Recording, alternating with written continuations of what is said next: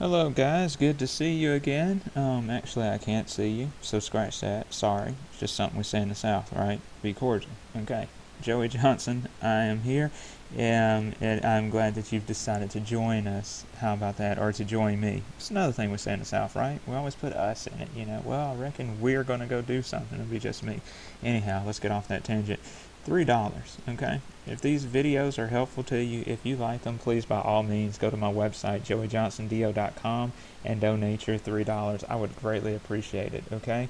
As I said, to go to help hungry college kids, my wife and myself. Okay, there's my website, excuse me, not website, but email address. Now, let's get started. Gram-positive cocci. How are we going to differentiate between staph and strep, which are your two gram-positive cocci? You give it the catalase test, okay? If it has cats in it, then, yeah, you're going to have a staph of cats, okay? See them over here with the nice little bow ties on and then their little waiter suits or something? It's a staph of cats, okay? So, when you get over here to the staph of cats, the rock star of the bunch is going to be Staph Aureus, okay? Now, if you think rock star, I kind of think beta hemolysis, okay? It's not partial hemolysis. The things are very destructive, like rock stars tearing up guitars and stuff, right? Beta hemolysis is complete hemolysis. You have a clear zone on the blood auger, okay?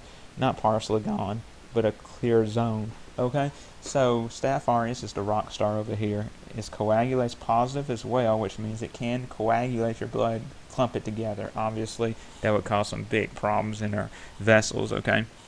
So, staph of cats, coagulase positive means it's a rock star. It's got beta hemolysis. It's a rock star.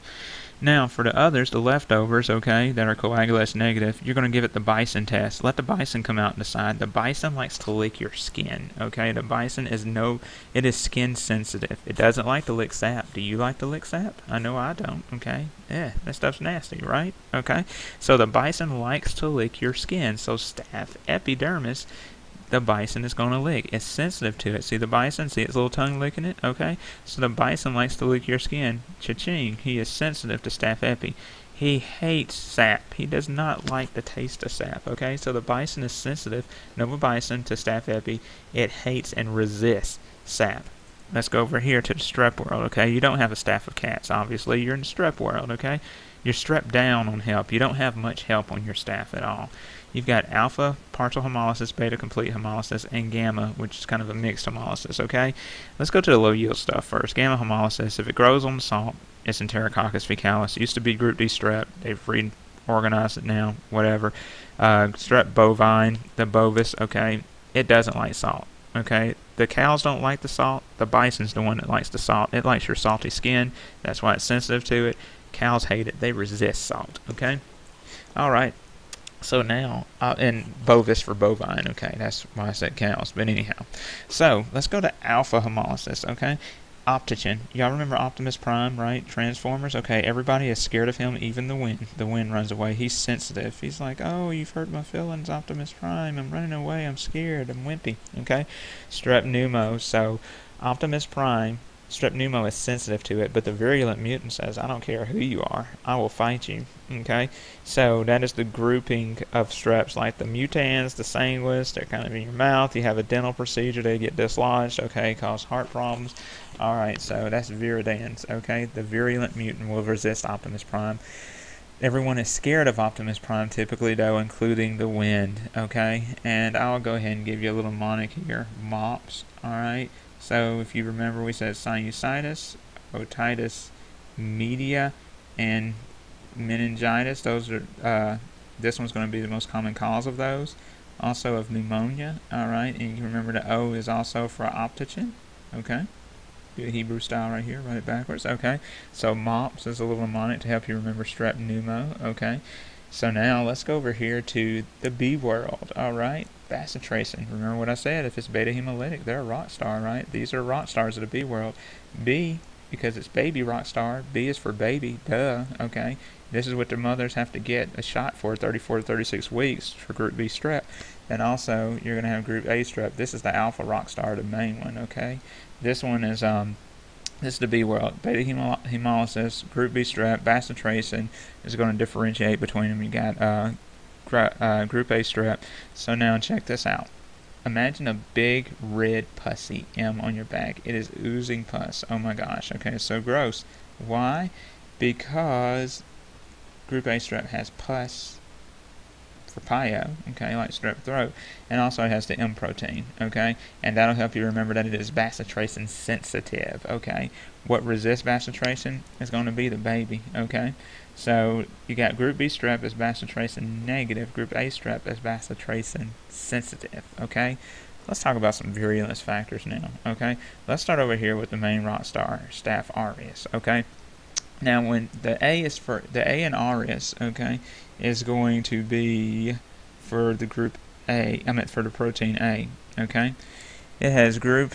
Excuse me. I keep wanting to say group A. I'm so sorry, but it has protein A. That's going to bind to the FC region of IgG. If y'all remember, you have the heavy chains and the light chains, right? You got the FC region down here. So group A, just think about. Excuse me, protein A. I'm so sorry. Think about protein A coming here and rendering it, okay, incapable of doing its job. So now it can proliferate without having to worry about that coming and affecting it. Alright, so Staph aureus is going to have protein A, binds to the FC region of IgG, has adherence to mucosal cells via teichoic acid, alright, and it's also going to have the toxin TSST1, alright, TSST1, that is toxic shock syndrome, okay, it's the main one that's going to cause toxic shock syndrome. Strep pio will have a toxic shock-like syndrome that it will cause. Also, Staph aureus is going to have a preformed toxin in food, so if you get sick in less than 6 hours of eating, then it's probably Staph aureus or it's going to be Bacillus cereus. Those are the two, okay? So less than 6 hour sickness, TSST1, protein A. Remember, it has beta hemolysis as well. It's also going to have necrotizing fasciitis, this or strep pio. Both of them could have that. This one could cause osteomyelitis. If it goes septic, it can cause arthritis. It has an exfoliative toxin, so you want to think about that for scarlet skin syndrome. Okay. Postpartum mastitis, and also it can cause mitral valve endocarditis. All right. The thing is, it can cause mitral valve endocarditis, but if they are IV users, it's then going to cause tricuspid valve endocarditis, because you got to figure it. People that use IVs is going. IV drug abusers is going in their veins, so it's going to come through the right side and cause tricuspid valve trouble. Okay. This one is going to be associated with salmon-colored sputum on pneumonia. If you have pneumonia and someone comes in with a salmon-colored sputum, then you're going to be thinking Staph aureus, the SA like salmon. Okay. Toxic shock syndrome, just to go back over that, remember it's going to have like a high fever, rash, hypotension. Let's see, anything else? If you put it on a mannitol agar, then it will ferment a yellow color. RS means gold. Okay, think of AU as the abbreviation is for gold in chemistry, right? And if you remember, the drug of choice for those is going to be your penicillinases, your oxdiclox, methnaf. Those are your anti-staphs. Okay, excellent.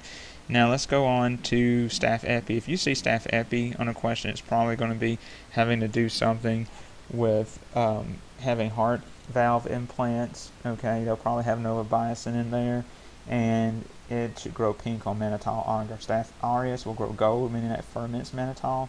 This will grow pink, meaning it does not ferment mannitol. Staph sepro will pop up sometimes. If it pops up, no. Oh, and by the way, Staph Epi, you don't take any chances of that. That's supposed to be normal flora on your skin. If it gets inside you, go ahead and give them Vanco. That's the drug of choice. So Staph sapro, you're thinking young, female, newly having sex, UTIs, okay? So you're going to take care of that with a fluoroquinolone, mainly Cipro. Alright, so let's go over here to Strep Pneumo, excuse me. Now, the thing that I will say about Strep Pneumo as I'm going through it, I think we've kind of covered it with the MOPS, so let's continue on. Let's go to Strep pio. Alright, when we get to Strep pyogenes, as I said, that's the rock star over there, okay? Think of a very pussy M, because it has M protein mimicry. So your body says, oh, you know, it's just like the rest of them. There's nothing wrong here. And it goes on about it, and it's just fooled your body, so now it can proliferate. Okay, that's what M protein does. Of course, you're going to have pharyngitis because it is strep throat. Okay, that's what it does. It's what it's known for. Necrotizing fasciitis. let's see, you're going to have post-streptococcal glomerulonephritis, which is going to be a nephritic syndrome, so therefore nephritic, remember, is going to have less than 3.5 grams of protein produced per day in your urine, and it's going to have blood in your urine. Okay, this is going to be a hypersensitivity reaction, goes down there and causes the humps down there in epithelia. Okay, so it's also going to cause scarlet fever, so think of this big red scarlet M, okay? Scarlet fever. You can also remember, since it's group A strep, the A is for scarlet letter, scarlet fever. It's going to cause rheumatic fever. Now, an important thing to remember about this is if you get rheumatic fever can only occur after the strep that causes strep throat, okay? So, strep pio, if it's not causing strep throat, you probably won't progress to rheumatic fever. If you get rheumatic fever, you're going to go check out the Jones criteria. Alright, Sydenham's chorea, which is going to be the wild gesticulations. Alright, erythema, okay, and then you're the nodosa. So you get nodules, erythematous nodules. Let's see, the O kind of looks like a heart, so you remember about endocarditis, and then J is for joints. Alright, and so that's going to be kind of your Jones criteria. I left the N off because I know different people will do the E and the N different ways. Look it up, see which way works best for you. I'm just going to leave it at that right now. Something else with strep pio, if you want to remember that it has hyaluronidase, it can cause impetigo. Actually, staph can cause impetigo as well. When I say staph, I meant Staph Aureus. And you're going to have streptolysins, okay? And you have streptokinase, which converts plasminogen to plasmin. That's going to lead to fibrinolysis, of course, for easy spreading by it. And it's going to have DNase, which is going to decrease viscosity of pus, causes easy spreading. And surprisingly, since it's a strep, okay, you're just going to take care of it with normal PNG. Alright, just normal PNG. If you guys remember, PNG is going to be the IV form. Don't get it twisted. The V form is going to be by mouth, okay? And so something you can remember, I gave you MOPS for Strep Pneumo. Alright, we can give you SMAShed here for Strep Pio, okay? And so we can go with streptokinase here. Alright, you can have streptolysins. You can have the M protein. Alright, you're also going to have the anti-5A. 5A, if you remember, regulates chemotaxis of your neutrophils. Okay, let's see, you can have, of course, it has exotoxins. You guys remember that because this is gram-positive, right? Told you they had all kind of cool gadgets they spit out, right? And then hyaluronidase. That'll get you kind of started right there, you know, with the strep pio. Don't forget your rheumatic fever, strep throat, all of that, okay? So now let's go to the baby rock star, okay, group B strep. That is going to be, if you remember me talking about the CAMP test, okay, so that's going to be CAMP test positive. Oh, one more thing, sorry. If you have rust-colored sputum, strep pneumo. Now, back to baby strep, okay, it's going to be CAMP test positive, not cyclic AMP, but CAMP, along with Listeria, is CAMP test positive. You give normal PNG for it. I told you that PNG will take care of streps pretty much. You give the mother preventive shot like 34 to 36 weeks, somewhere around there, to protect against this so it doesn't cause the baby different complications. And let me just go back to strep pneumo because I don't feel like I've given it the time of day that it really deserves. On strep pneumo, you're going to have a sudden acute onset of fever and chills with that pneumonia. And something that is interesting to it, if you see lancet shapes on an auger, okay, you know it's a cocci, right? So you expect it to be like this, right? But strep pneumo, since they are the #1 cause of pneumonia, and I'll just imagine a lancet coming in here at it, and I think I got this from Howard Shinn's Micropneumonics. It cuts it, and then they're going to form two lungs like that, okay, on the auger plate. Alright, so it looks like two lungs, so they're lancet shaped after you get done with them, despite them technically being cocci in shape, okay? Like I said, if you get anything from strep viridans that's coming from a dental procedure that you've had, it's dislodged, now it's causing subacute endocarditis. Strep bovis, subacute endocarditis as well, right up here, okay? And that's going to mostly affect your colon. It's going to cause colon cancer. And let's see, I think that will pretty much take care of it. Of course, you're going to treat that with PNG as well, or Enterococcus fecalis with PNG as well, because they are all streps, okay? That will complete it. And if you guys remember your $3 donation, if you're not getting it, I will certainly appreciate that, and I will talk to you next time. That completes our gram-positive cocci for today. Thank you.